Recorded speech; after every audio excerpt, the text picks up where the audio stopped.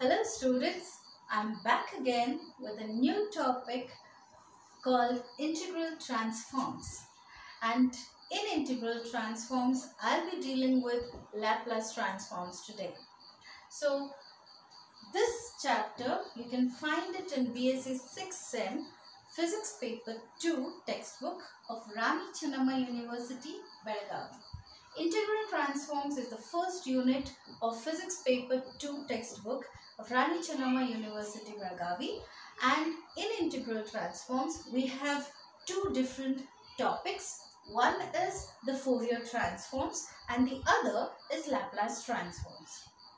Fourier transforms we have studied in 4th Sem Maths Paper 2 and Laplace transforms we are studying it in 6th Sem Maths Paper 2. So that means you all have a little bit of knowledge of these two topics, that is the Fourier transforms and the Laplace transforms. But in this chapter, we are trying to give a little bit of physics angle to it. Alright? So what is this Laplace transform, or who found out this Laplace transform method and why it was introduced? Laplace transform method was named after the founder of this method, a French astronomer and mathematician. His name was Pierre-Simon Marquis de Laplace. So he was the founder of this method, and he gave this method to solve the differential equation without giving the initial conditions, without finding the general solution of the differential equation. Alright, so this method was trying to make the solving of differential equation a simpler method. Now what is Laplace transform? Laplace transform definition.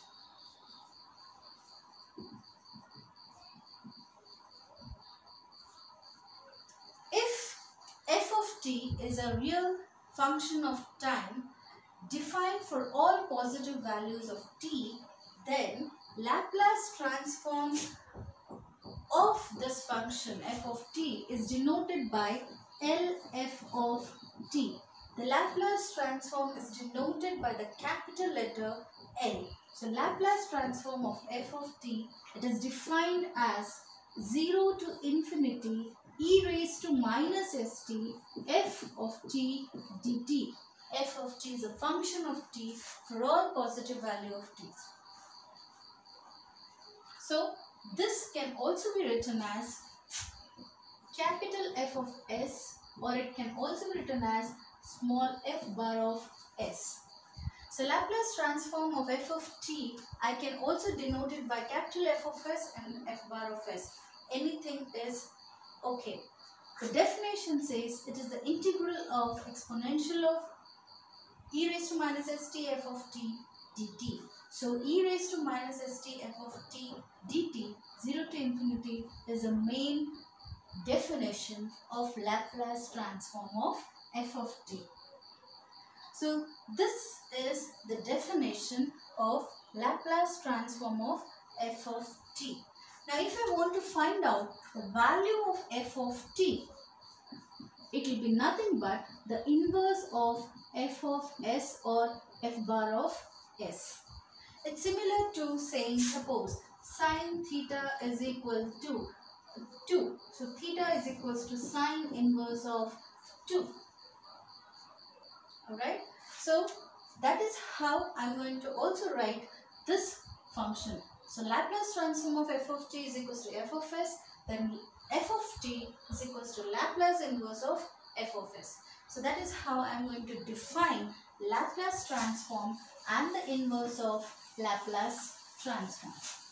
Now before heading to the various problems of Laplace transforms, we are going to mention some basic properties of Laplace transforms. Now why we have to mention these basic properties of Laplace transforms is that we can use these properties in solving our equations. So the first property, the first property. I'll be first telling you the sentence and I will be then writing the mathematical part of that particular sentence. So property 1, it says the Laplace transform of the sum or difference of time functions is equal to the sum or difference of Laplace transforms of the individual time functions. Difficult to understand, right? Okay, so let's write it in a mathematical way so you will know how simple this property is. So let me write it in the mathematical part. The mathematical part says Laplace transform of f1 of t plus or minus f2 of t plus or minus f3 of t and so on is equal to Laplace transform of f1 of t plus or minus Laplace transform of f2 of t plus or minus Laplace transform of f3 of t and so on. Now did you get the property? What does the property says? The Laplace transform of the sum or difference of the functions of time is equal to the sum or difference of the individual Laplace transforms of the functions. Is it clear? So now we have to prove this property. Now whenever we have to prove something, when we have an equation and we have to prove it, the first thing what we do is we are taking the LHS, simplifying it and bringing it equal to RHS. That is our method. And then we are going to say LHS equals to RHS, thus proved.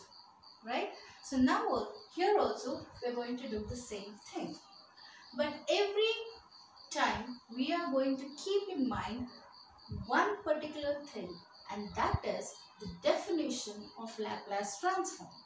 So we have to keep in our mind the definition of Laplace transform. So let's start proving this. So what is our LHS? This is our LHS.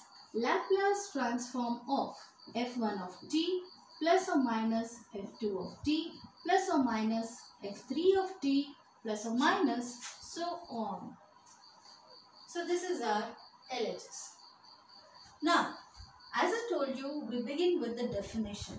And what is the definition? Laplace transform of f of t is equals to 0 to infinity e raised to minus st f of t dt. So this is the definition. So according to these, when we compare these two expressions, we see that this f of t is equals to this complete thing, right? So wherever we have this f of t, we are going to write this particular thing, that is f1 of t plus or minus f2 of t plus or minus f3 of t and so on. So let's write that. So LHS will be equal to 0 to infinity e raised to minus st into bracket. What is our f of t? f1 of t plus or minus f2 of t plus or minus f3 of t plus or minus and so on dt. Right? Now the next step is we have to multiply e raised to minus st dt inside the bracket. So what do we get here? 0 to infinity e raised to minus st f1 of t dt plus e raised to minus st into f2 of t dt. So it is going to be minus st f2 of t dt plus or minus so on. And now what? Next what?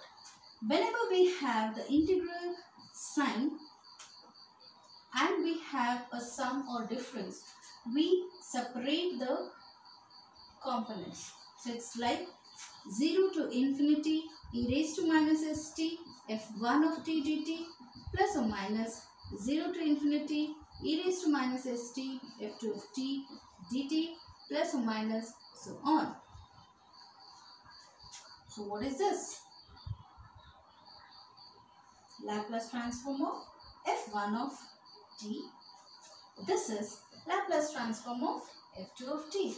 So did we get our RHS now? Laplace transform of f1 of t plus or minus Laplace transform of f2 of t plus or minus so on. That is equal to our RHS. This proved. Right? So Laplace transform of the sum or difference of the functions is equal to the sum or difference of the Laplace transform of the functions. Alright, so this is our first property. Coming to the second property.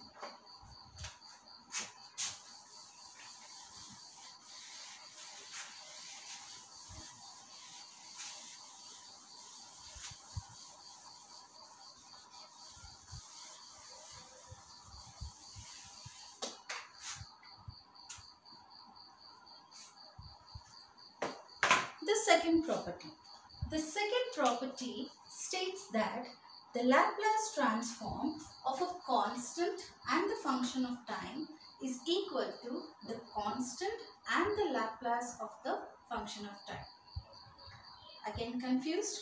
Let's write the mathematical equation. It says Laplace transform of constant and the function of time is equal to constant and the Laplace transform of the function of time. So this is our second property. Simple. So now what is our next step? Prove it. So let's prove it. And how are we going to prove it? By proving that LHS equal to RHS.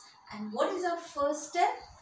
The definition of Laplace transform.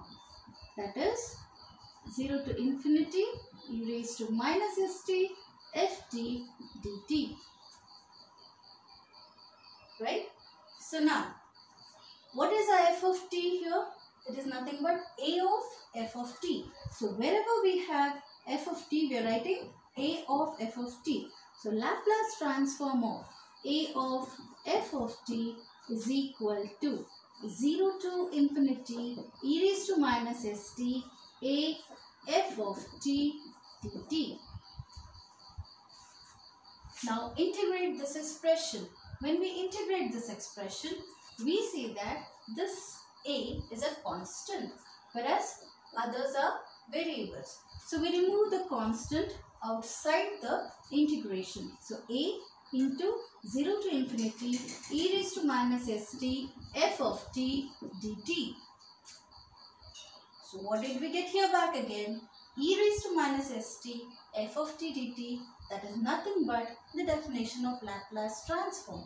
So this is equal to a into Laplace transform of f of t. So this is again our RHS. Right? Simple. Let's move on to the third property. The third property is also called as a linear property.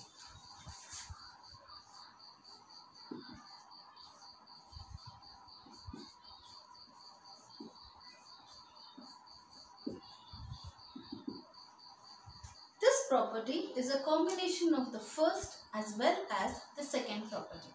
That is, we are going to add all the functions of time and also we are going to multiply the constants to the function of the times.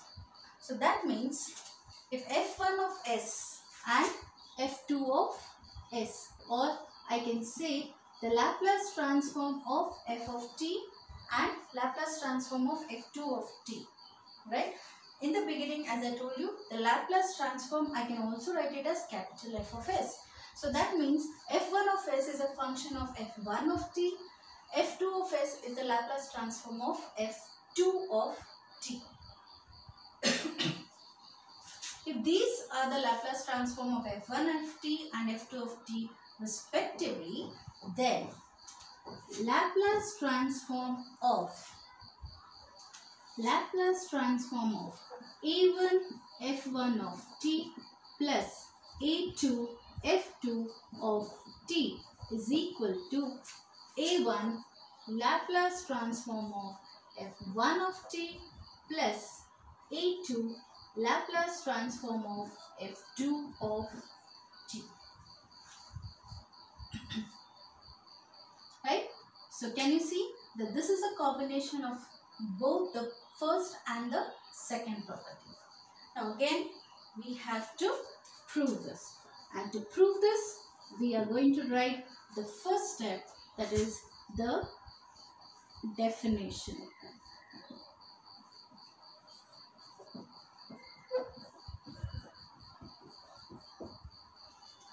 So now instead of f of t, what we have, a1 f of t plus a2 f2 of t. So this is going to be 0 to infinity e raised to minus st a1 f1 of t plus a2 f2 of t dt. What will be the next step? Get it inside the bracket. So 0 to infinity e raised to minus st and dt we have. So we have e raised to minus st a1 f1 of t dt plus e raised to minus st a2 f2 of t dt.